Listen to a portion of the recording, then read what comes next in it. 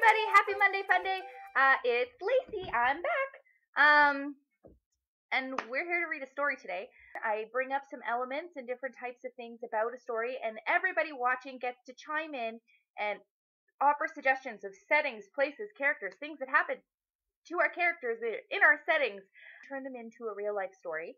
And anybody interested in illustrating a page, just make some noise.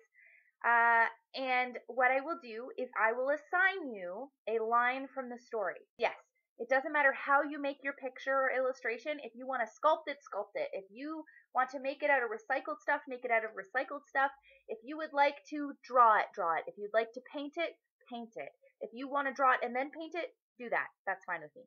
I hope you had lots of fun last week coming up with the idea, and I hope you had even more fun drawing and illustrating and coloring your masterpiece, because I'm so impressed with the really incredible work that everybody submitted. So thank you so much to everybody. So our first story is called The Magic of Friendship. Tom the Goblin King had never visited a fortune teller before, so he didn't know what to expect. Tom was very surprised when the fortune teller said, "I have no fortune for you. The crystal ball only shows this map." The fortune teller quickly drew the map on a scrap piece of paper and handed it to Tom, the very confused Goblin King.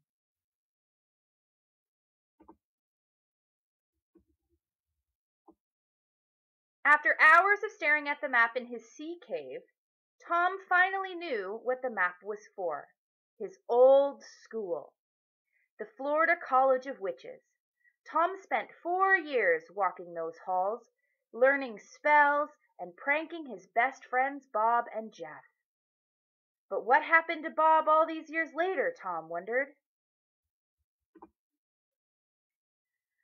Bob put his keys in his coat pocket, kicked off his work boots, and opened the fridge, where his trusty three-headed dog Jeff sat beside him.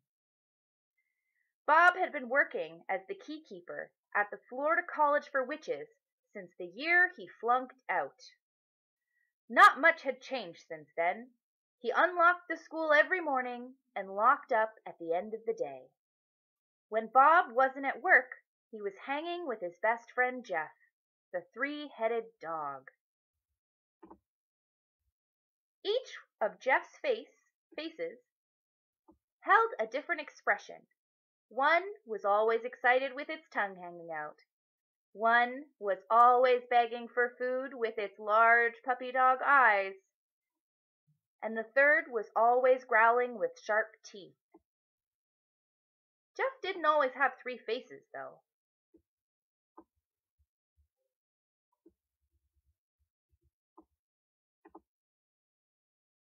The same year Bob failed his college spelling exam, Jeff was turned into a 3-headed dog by their prankster friend Tom. Tom didn't know how to reverse the spell, so they never spoke again. Until today. Bob's phone rang. "Hello, Bob? It's your old friend Tom. Please don't hang up." Bob hung up the phone quickly. If Bob wasn't going to help Tom, Tom was going to take matters into his own magic hands. Bob grabbed his wand and looked up a hypnotism spell in his book. It's time to cast a spell on Jeff, the three-headed dog. Early the next morning, while Bob snored, Jeff the dog reached into Bob's coat pocket. With Bob's keys in one of his mouths, Jeff trotted off down the beach as the sun rose. Tom greeted Jeff at the entrance of the cave, and with a wave of his wand, Tom shrunk the three-headed dog until he was big enough to fit into a tiny bottle.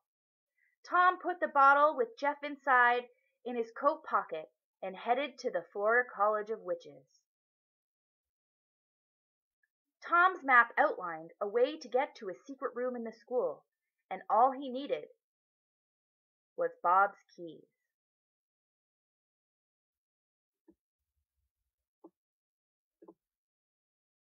Tom quietly tiptoed down the hallway until he heard a hissing noise. There in front of him was a cat-sized dragon. The dragon was small and seemed very afraid. Tom remembered this old dragon from when he was in school. All he had to do was convince the dragon he was friendly. The only way to do that was to do a dance and give the dragon marshmallows. Satisfied, the sticky-fingered dragon climbed onto Tom's shoulders and joined the journey to the secret room. When Tom unlocked the secret door, he found a dusty room, an old wand, and a spell written in dust on the floor. Tom picked up the wand and spoke the magic spell. Hoogie boogie doogie, jump up and down, twist around and shout, touch the ground. Turn this mutt into a man, transform his paws to feet so he can stand. As soon as Tom waved his wand, the little bottle inside of his pocket began to rise and glow. Jeff, the three-headed dog, floated out of the bottle and began to transform. When all the magic had stopped, Jeff, the three-headed dog, was now just Jeff, the dude from Florida College of Witches. Jeff the dude and Tom the goblin high-fived and decided they better find Bob. Meanwhile, Bob had spent the whole morning searching. When he woke up that morning, his keys were missing, and so was his three-headed dog. When he heard a knock on the door, he expected it to be a neighbor or maybe the mailman. Instead, when Bob opened the door, there was his old friend Tom the Goblin King, and Jeff the dude, not the dog, and they had a long story to tell. And Bob invited them in for tea and cookies, and they all had breakfast together. I need some ideas, my friends. What are your ideas?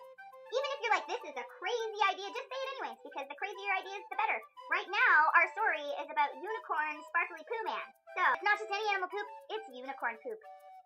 You concerned parents out there, let me reassure you that because last week's story was about magic, and this week's story was about zoo poop, next week's story will not be about zoo poop or magic, and will be about something completely different.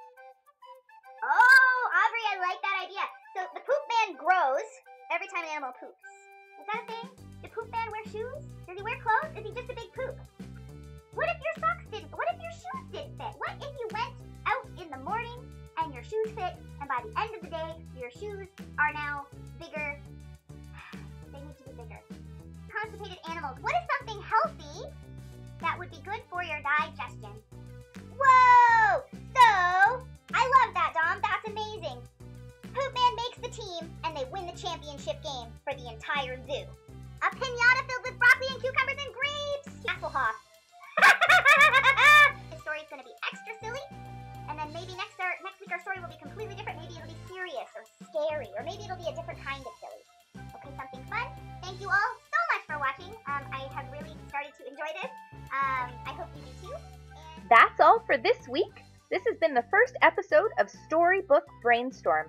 Please join Lacie every Tuesday from 3 to 4 p.m. on Facebook at LVW Creative Barracks. Be part of the brainstorm session and read a storybook illustrated by children and adults every week. Make sure to like and subscribe to get updates for all of our stories, and we'll see you next week.